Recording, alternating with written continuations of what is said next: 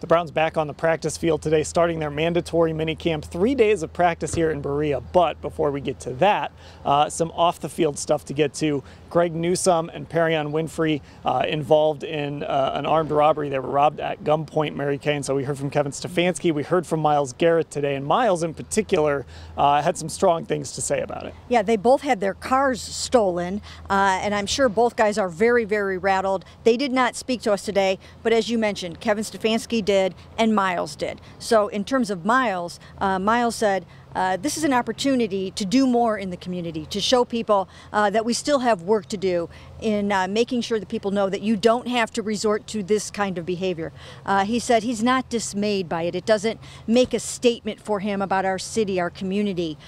He still obviously feels wonderful about the city of Cleveland, loves it so much here, but he's just using it as a further call to action.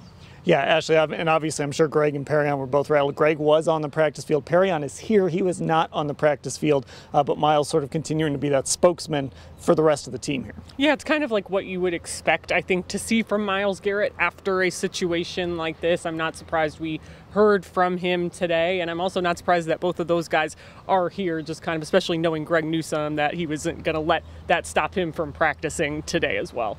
Another thing Myles talked about, this is the first time we've heard from him since the passing of Browns legend Jim Brown. So, of course, Myles certainly had thoughts on that. And Myles, you know, Mary Kay, if you think about it, there's some echoes of Jim Brown there with the work Myles does in the community and some of the causes that he champions. So certainly that connection with Jim was strong. It really was strong. He said Jim Brown was everything to him. It was very powerful. It was, it was, again, what you would expect for Myles. He's the go-to guy in these kinds of situations when, when there's a big moment in Brown's history.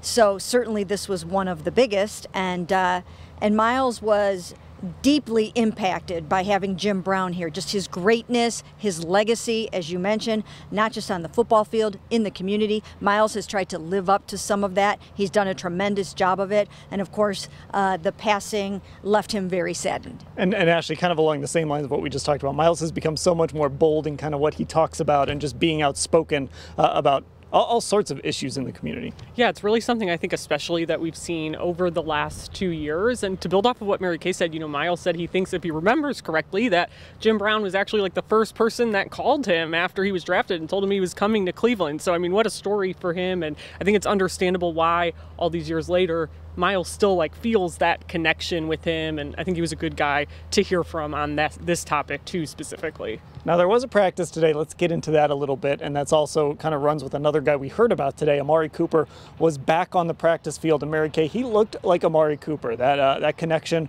with Deshaun Watson looked good. This is obviously a very passer-friendly setting, a very pass-catching friendly setting, but it was just good to see Amari looking like Amari again, and it sounded like he was happy to be out there. Yeah, absolutely. I mean, he was absolutely affected by the core muscle injury at the end of last season. It was very painful. He couldn't run. He couldn't do the things that he normally does. Now he's out there. He's got that spring in his step again. He's happy. I noticed a lightness of being about him, right? I mean, he was just answering questions with a smile on his face, and you could just tell that he feels a lot more comfortable. He's got that behind him. He's less stressed, and I think he's ready to go. Yeah, and Ashley, we've seen the impact Amari can have, and again, just seeing him out there, it just looks different than everybody else. That's not even an insult to any other receivers. It just looks different when it's Amari. Yeah, just because he's so precise, I think, in everything he does. I mean, you and I were standing near each other, Dan, when he made this great catch, in traffic, and I think that was the 7-on-7 period. It may have been 11-on-11s. He made some really nice plays in the red zone. I think the first play down here when they moved to red zone drills to end practice, he caught this absolute dart from Deshaun Watson. I mean, you could hear that ball hit Amari Cooper's hands. Worst receivers would not be able to make a catch like that, but overall, like we said, it's good to kind of see him not really feeling like he's missing a step, not really seeming hampered by that core muscle. And he said so far everything's been on track. He hasn't hit any roadblocks that you wouldn't expect with a recovery like this. We also heard from Rodney McLeod today, just real quickly. He talked a lot about that culture that he found in Philadelphia, learned a lot from Jim Schwartz, but also mentioned Greg Williams as someone he played for in St. Louis that he learned a lot from. And Mary Kay, you know, you can tell Rodney understands why he's here, and it's about trying to get this defense and get this culture set to a point where they can have success like he had in Philadelphia. Yeah, and he is so old school, and, you know, he's like Jim Schwartz in that regard. And if he likes Greg Williams, you know he's old school. And I think he'll pair so nicely with Juan Thornhill in terms of setting the tone here and making sure that everybody's playing up to the standard that they need to. Both of these guys have been to the Super Bowl. Some have, I mean, Juan Thornhill has 2 Super Bowl rings. So I think these guys are going to make a tremendous impact. And Ashley, we spent so much time writing and talking and almost bemoaning the culture of this team last year. So a guy like Rodney is so important. Right. I mean, I think it says something, or it says a lot to players when you have a player in the locker room on the field who basically acts as that extension of the coach or the coordinator, right? Like,